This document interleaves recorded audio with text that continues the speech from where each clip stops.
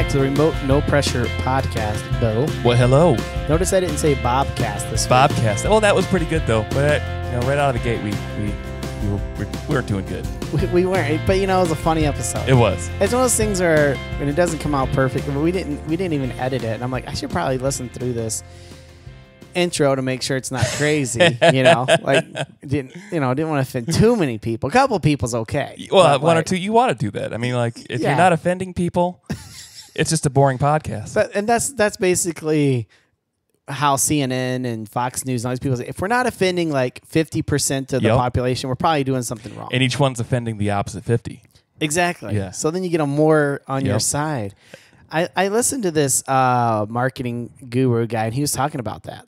Offending people? Yeah.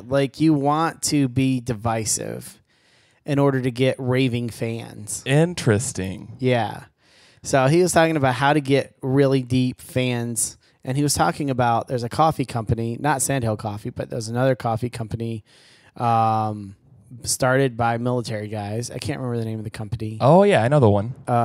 Black Rifle Coffee. Yep. They are not a sponsor of ours. Nope. But they're pretty military, no political correctness, what they call it at all. They just, they use scandalous girls dressed in their ads. They shoot. Scandalous. Yeah. They background check to make sure they're extra scandalous. Trafflin. That girl's trafflin. No, there goes I see them going over their resumes, and I see, all right, your background looks extra scandalous. Yeah, you have a PhD from Harvard. That's excellent. How I don't What's see your scandalous. tramp stamp look like? I'm sorry, I'm not familiar with that term. Well, I'm sorry, you're just not qualified for the job. The position's been filled. The position has been filled. Do people still get tramp stamps? I don't think so. I don't think so. I think we were the last generation. That was like a Generation X thing. That was. I see some people getting them removed. Yeah, I still regret getting mine. I went with a purple butterfly. I have a friend that has a Chinese written on hers, and it says the same outdoor or out exit only, something like that. Really? Yeah. That's quite a you have to be really confident in that decision. Yep. It's funny if you had a stick on and you're at a club or a bar with your friends and you're like, "Hey, look at this, guys." And it might not even say that. It might say soy sauce. But she was told. Yeah, the guy's like, "Yeah, that's what it means." Yeah, it's the same tattoo on everybody. He only knows one style. 4 characters. What are you looking for? Well, I want it to say live, laugh, love. This is what it's going to look like. And it's the same thing as I would like the Lord's Prayer. Well, here it is. Here it is. Everyone's, that looks very similar to mine. Mine says, I hate my ex-boyfriend. Mine says, right. That would be hilarious. All you need is 3... Maybe you have a 4th one in your pocket just for just to break it out. Be ready in case there's something long. Yep. A long. Oh, we add this extra T shape. That would be hilarious. Everyone leaves with the same Chinese caricatures. No, but what were we talking about, Bill? Tramp stamps.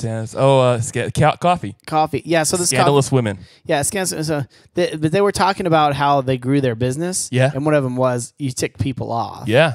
You tick people off, and then the other people are like, yeah, screw that. And unfortunately, it's easy these days. Our country is so divided. Right. I mean, you just gotta find your niche and boom. Right. You're ticking people off, and they're going to be loyal, too. That's what they were saying. How to get loyal, raving fans is tick a bunch of people off, 50%. But if you have 50% of the other population that really loves your product, you make a good product, but they're loyal to it. Which one has deeper pockets? Yeah, exactly.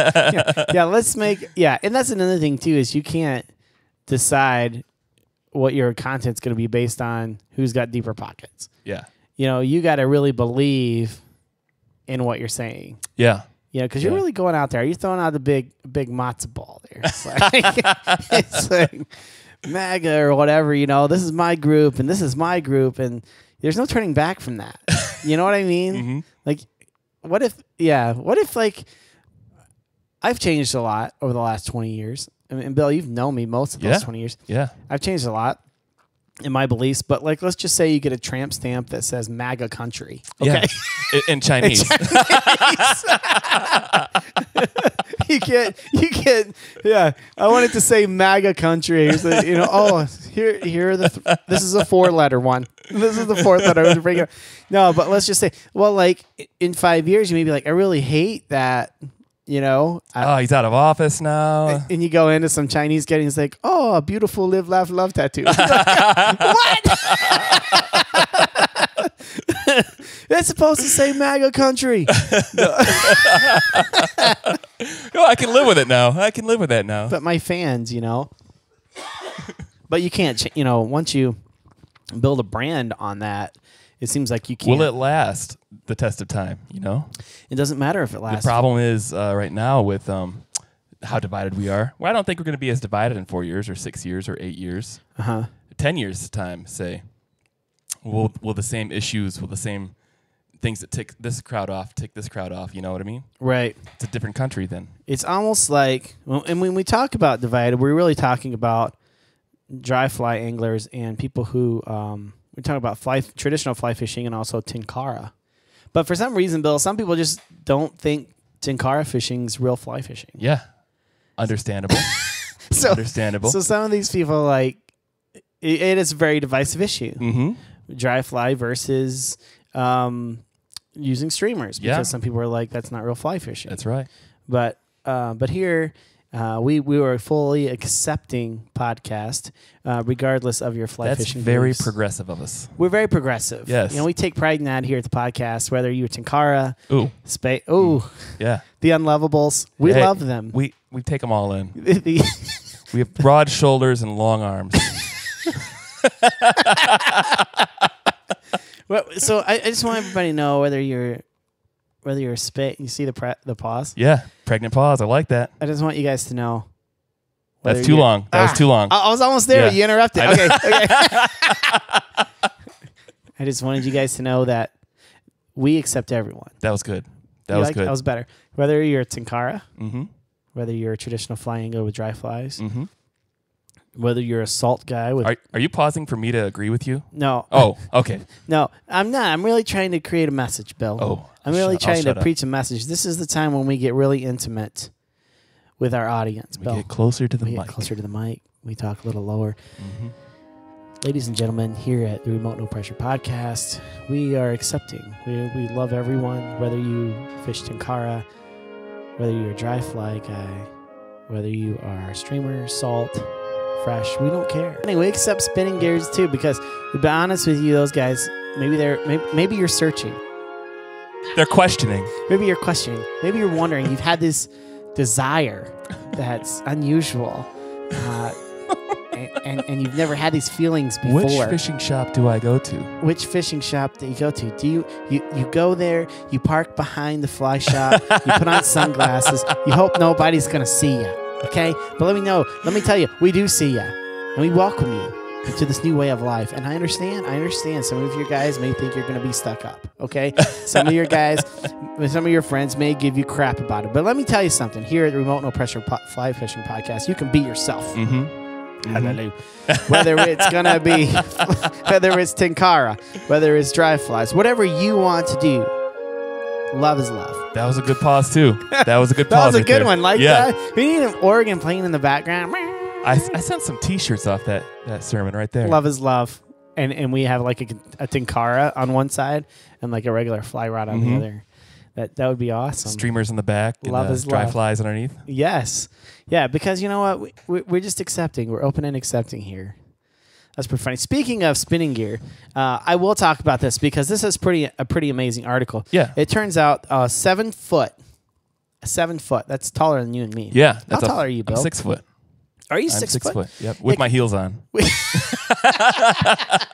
Loving and accepting. Loving and accepting. Whatever, Bill. Whatever floats your boat, bud. No. There goes all of our subscribers. Just kidding, you know? He's wearing heels? He's wearing heels. Well, okay. Anyways, I'm not going to say one of the things that go to my head. I've got to learn how to control those things. Yeah. You know? Yeah. Things It's wisdom to be able to control that. It's wisdom. Because I've got so many funny things to say. Ignore the voices. Exactly. It's like I got a whole lot. It turns out. Let me ask you this question, Bill, because you're from Michigan, born and raised here in Michigan. Yep. You've probably never seen or caught an alligator gar. Well, that's awfully presumptuous of you. That is presumptuous. I shouldn't assume that, but there was that time in college. No. Hey, we're open and accepting.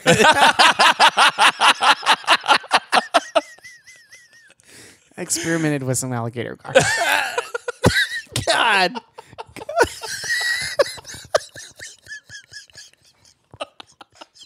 It's a crazy time in my life. I was confused. I was changing my majors. I didn't know.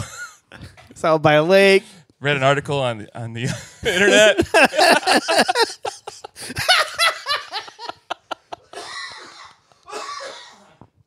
Just the once, though. Just the one time. Just one time. It's the first time I told anybody.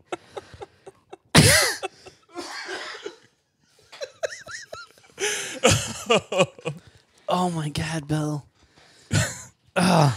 This is how we tick people off. This is it. This is All it. the alligator gar fans are, nope. We love alligator gar. Always have, always will, ever since I was a kid.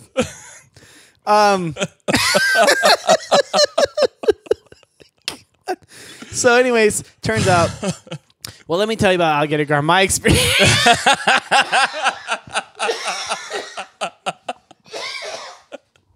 Oh my gosh. I got to get some of your water, Bill. Can I have some of your water? Go ahead. Hold on 1 second. Coughing. This turned into one of them podcasts where people are listening to us drink. I know. Hold on. It's a hot 90-degree day here in Michigan. Yeah, people hate. I hate it when people talk about the weather, but I always do. Yeah. It's like, okay, I don't give a crap what the weather's like. I'm from Alaska. It never gets above 70 here. Thanks. Right. Who gives a crap? You're just wasting time. All right. So, when I was a kid, I grew up in Lake Jackson, Texas, just outside of Houston. And we had a bunch of ditches by our house that would. What up, ditches? What's up, ditches? But they would connect. They would connect to the rivers, and the rivers would connect to the Gulf. You know, Yeah. so we'd have all kinds of like squirrely things in these. We talked about squirrels ditches. last time. Yeah. Squirrels? Yeah. Remember? What about them? Never mind. Okay. We went into a whole rant on them. Oh, that's right. That's right. That's right. Squirrels are vicious animals, but squirrely things being crazy fish, turtles. And one of those things we had in there was alligator gar. And we used to always love to go for these alligator carp, and they're very prehistoric looking. Mm-hmm. I think I've seen them before, yeah. Yeah. Not here in Michigan, but I mean, like, in college. No, I've seen like videos and pictures online. They are pretty big. Yeah, they can get big, or they're pretty small too, but they're a lot of fun to catch. But a lot of times, kind of like pike or something, like with their teeth, they can cut your line, that kind of thing. So it turns out this guy, and we'll post this up on our Facebook page here, caught a 7-foot alligator gar caught in South Texas. So it turns out a 7-foot alligator gar was caught and released by Texas King Outdoors in Zapata, Texas on Sunday. TKO, or Texas Kings Outdoors, specializes in freshwater fishing. I'm pretty sure it's spinning gear guys, which we'll forgive that because he caught a 7-foot alligator gar. What kind of gear do you got to have to pull that sucker in? Oh, dude, I don't know. Like, it's definitely not on the you can catch them on the fly, but you have to have the right equipment. Do you want to be standing in that water? That's the thing. Like, and they're not like aggressive, like eat people, but until they get their first taste of blood. Yep. Then it's all over. Then you got once they get the taste. Yep. Then it's him or I kind of thing. They don't stop. It's kind of like a wild, kind of like Doritos back in the day. Kind of like a wild tiger. You know, they're tame, they're okay, but as soon as they get like the taste of human blood, nothing will. Anyways, but yeah, I mean that's 7 foot. And it's not an alligator. It's like a fish, but it looks prehistoric. Yeah. Kind of like sturgeon. Mm-hmm. When you see them, they look like dinosaurs. Yeah. But a 7-foot alligator gar, that's pretty wild. Yeah. And then we also saw, I mean, there's a lot of fish that's been being caught, and that was actually up on there was a big muskie caught up on Hardy Dam as well that was giant, and same thing. It's like I don't want to put my hand near that that People mouth. are swimming in there. Oh yeah, I mean the thing was like it was absolutely massive. It was like I don't remember. I don't want to shoot from the hip, but it was like over 5 feet long, and it was a muskie. It's caught sturgeon off the 6th Street Dam area too. Oh yeah, yeah. Actually, a little history on the 6th Street Dam. Whenever Grand Rapids was founded, they had, they would. I don't know if you've ever been to the museum downtown. Yeah, but they had a whole sturgeon exhibit. I took my kids to see, and I think I've mentioned on the podcast before. But there's a place just above the 6th Street Dam where all the sturgeon would come before the dam was put in, and that's like their breeding ground. And they would make this weird noise with their mouth, and it would shake this rock shelf underneath the river. And it would send this frequency through the water where all the sturgeon would hear it and come in and reproduce. Oh, there's a party going on. There's a party going on the sandbar. You hear that, boys? Better not be in the alligator gar there.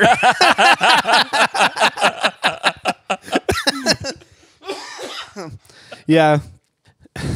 Yeah, and then there were so many sturgeon in the water in the Grand River that actually they would harvest these sturgeon because there's a lot of oil in them, and they would use them to power their freight trains. That's crazy. Isn't that nuts? Yeah. They just use them, instead of wood, they would just throw these sturgeon. Throw another fish in.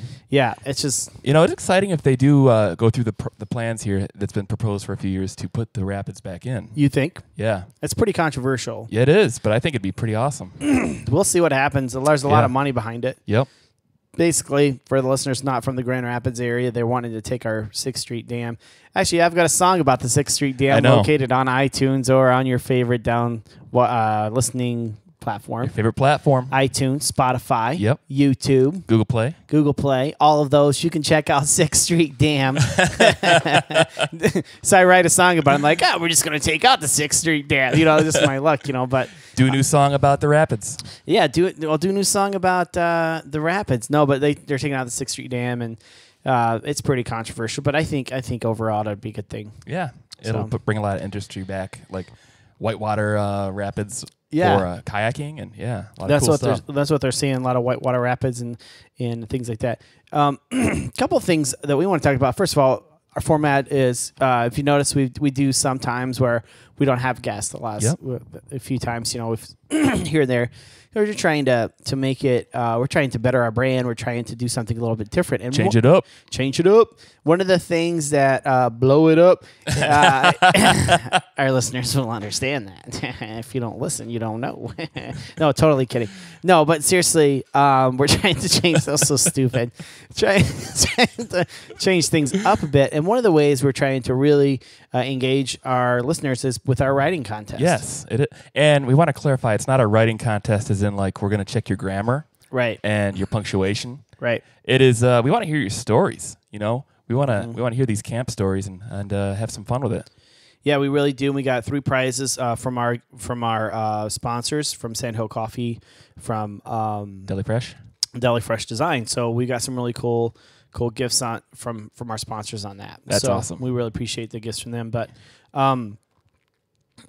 tell us a little bit about it, Bill. I mean, what do you want out of this? What do you want out of this? What do I want? It's not you, it's me.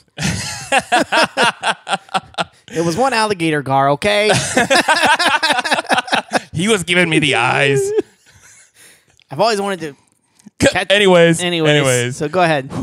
Enough about the alligator gar, okay? It's getting fishy. It's getting ridiculous. So tell us about the writing contest. Yeah, we just want to hear some stories. Hear about what you guys do at camp, be it trout camp or whatever kind of camp. If you guys do a fall camp, like for salmon or. Right. What are some traditions? What are some awesome stories? What's the biggest fish you caught? That kind of stuff. Just let us know. Let's talk about it on the air. Right. And we had one guy reach out and say, "Is it okay if that it's fiction?" It's fine. Yeah, it's fine. Now, it'd be weird if it was science fiction, though. We were talking about that off the air. Well, I mean, what would that entail? What would be the ideal trout science fiction story? I would just like. For some reason, like Total Recall popped in my head, like Arnold Schwarzenegger fly fishing, and I don't know why. That just like, what the heck? Or Star Trek? Would it be the original or the Next Generation? I don't know. I saw Total Recall when I was like 12. Yep. So you can imagine the only scene that I remember. Oh, yeah. That's what I was just thinking of, too. I'm like, how could that integrate? 3 trout. The three-eyed trout. I think it'd be funny, if we had Sasquatch, People underestimate Sasquatch. Heck, if you've got a story about Sasquatch, though. If you have a story. I was thinking maybe we should do a fall one with like tell us your scariest moment outside, and that could include, because like I've got a Sasquatch story. Maybe I'll tell later in the fall. And I've got a buddy who was there with me who would be willing to tell his side of it, Yeah, I mean, you have the sticker on the back of your car that says "I believe," don't you? Well, and the tattoo and my tramp stamp. It's in Chinese.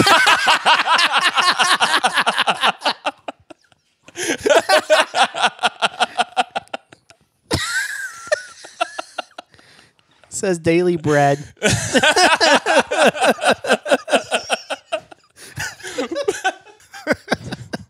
But you did experience a Sasquatch. Well, we'll talk about this later in the fall. Okay. This is a good fall conversation. Yeah, hang on, people. But wait, there's more. There's more in the fall. But yeah, so some science fiction would be good. Yeah. You just make stuff up, because that's what anglers do. Yeah. Probably. Let's just be honest. 90% was at least fiction. Yeah. The other 10% science fiction. Yeah. It's funny because Joe DeMalderis, the very first guest that we've had on the podcast, way back in season 1, awesome guy. Joe DeMalderis took a picture of a bear, and it was all grainy. Just recently, he's like, "Prove it's not real. This is the Sasquatch." But yeah, we God, see, guys, we had to edit this joke out that Bill said because it was highly offensive. We were laughing so hard, so now I can't get it out of my head. Literally 5 minutes. If you would like to know, you can email me at jefft@remotenopressure.com. No, but we'll tell you our short story. Show us yours. No. Yeah. So, I tell you what, it is just a riot here. My filter is not kicking in. There's no filter at RNP Studios today. Oh my gosh. No, but we want to hear stories, and it's not like a contest, like who's got the best writing or whatever. We just want to read over them and have some fun. Have some fun with it, and it's just a good time. But we really want to provide it because I think we got a lot of talented listeners. I think so too. And we have people that have emailed me before and say, "Hey, can we submit something to your blog or whatever on the podcast website?" And so instead of it's just his way of getting that information. Absolutely, that's pretty sweet. Yeah, so send it over and we'll get it posted up on our blog, and we'll announce the winners on our first episode in August. That first episode. Yeah. So, and we are about to take our summer hiatus, which is exciting, which we do every year after that episode there. The second year and our second annual summer hiatus. Second annual. We do it every year. Every year it's our second annual. On a scale of 1 to 10, it's awesome. It could be scary, though, because after the first season, you made some big changes. You brought me on. Yeah. What's going to happen on the third season? You have to be continued, but it's pretty exciting. Matching tattoos. Matching tattoos in Chinese. But his says something different. No, it doesn't. It's the spirit. It's the spirit. If you read it in the right spirit, it says something different in the Chinese letter. Why does it have my lucky numbers? Yeah. So be sure to check that out, and we want more engagement. Be sure to check out our website and let us know what you think. If you have any feedback or want to see something or hear a guest in season 3, yeah. You got some great recommendations. Let us know. Yeah, we'd love to hear it as we get ready for that. And we got some goals. We got some exciting stuff coming for season 3. Yeah, we launched a new website for season 2. We went from one platform to another. So that was really cool. But season 3 is going to be pretty sweet. I'm trying not to give too much away. Don't let the cat out of the bag. Right. And I don't. Who the heck puts cats in bags to begin with? Well, I did until I heard that phrase. Wow. Because getting it out is half the battle. Don't let the cat out of the bag. But I mean, Bill, you're really funny. You're in a really good mood today. I really appreciate that. Fully caffeinated. We're doing this in the morning again. It's a great time to do it. Because at night, like we've talked, you get exhausted, you get tired. Yep. But We're always happy for that. So you're going to be doing some fishing this weekend? I am, yeah. I just bought a new kayak yesterday. Yeah. Or 2 days ago. It's very exciting. Yeah, and so we're going to take it out on the water today and test it out. And now I got to figure out how to fit 2 like 30-inch plus kayaks on the top of my car. They both won't fit on your rack? No. So I might have to get like a trailer and a trailer hitch. Uh-huh. Or, I don't know. I got to do some thinking on this one. Maybe just buy a boat. And then stick both kayaks in that. Brilliant. Do you have to register your kayaks? No. You don't? Nope. No stickers on it? No stickers. No motors in them. So you only have to do motorized vehicles. Yeah. I thought canoes had to have them.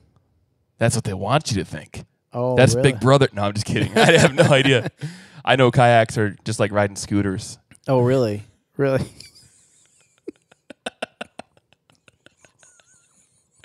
Don't let your friends catch you.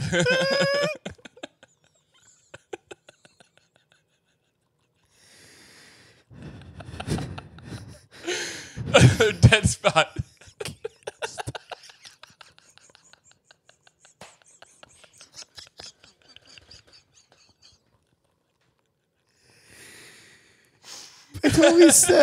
Back to what we said earlier about offending 50% of the population. Yep. I hope this podcast has met those expectations. I think we're above that average right now. I think we're probably down to like 5% that will still tune in. Yeah, but be sure to check us out on all of our on Instagram, Facebook. Sign up for our mailing list. Yeah. We're going to have some awesome stories. Some of these stories we're going to be publishing through our mailing list too. So go to remotenопроpressure.com, sign up for our mailing list. Check out our Sasquatch decal. It's on sale right now for $5 instead of the normal $6. Yeah, big seller. So check Everybody that out. should have one. It spreads the word about RNP, and who doesn't love Bigfoot? And, leave no trace and Bigfoot. Yes. I mean, of course he leaves no trace. That's right. So when you're out there, be like Bigfoot. Be like Sasquatch. Leave no trace. And until next time, go fishing. Wait a minute. What? YouTube channel. You forgot to promote our YouTube channel. You know what, Bill? Let me just take a minute. I just want to say, you're the one who's got the YouTube channel set up and going. And I should have done that. I should have promoted is what you're saying. No, I'm just saying you're doing a fine job. Well, thank you. Thank you. I really appreciate all the hard work you put into that. And we're getting some velocity. We're getting some downloads. We're getting some velociraptors. Some velociraptors. How do I know you're qualified for this job in business? Well, I've noticed on our P&L, we've gained a lot of velociraptors. You're hired. You're hired. Perfect. I just want a yes man. You seem like the scandalous type we're looking for. The trifling type. You don't know anything, but you are trifling. You fit in really well here at the company in our marketing department. Just when you thought the podcast was over. This is, you know what? Normally we charge extra for this content. Yeah. This is the premium That's content. right. We do the outtakes live as we edit. Yeah. As we edit, yeah. No, but in all seriousness, great job on the YouTube channel, Bill. Well, thank you. Yeah, check out Remote No Pressure on YouTube. Subscribe. Yep. Check out. It's all the same content as the podcast, but on YouTube, so it's easier to share too. Yeah. You can throw it on the background on your Roku TV or right. Whatever format you want to listen to it. Like I'll do that with my Roku at home. I'll just pop a podcast up or any kind of video and be doing some housework around listening to it or something. Yeah, there you go. Invite the gar over. Yeah. Hey, turn on a little R&P in the background. Check out these guys. They laugh and cough. Light a candle. You got. I love this podcast. All 3 hosts, Jeff, Bill, and the cough. Third member. The third member is the cough. It's awful. Anyways, but thanks, Bill, for all your work. Yeah. So check us out on YouTube. And until next time, go fishing.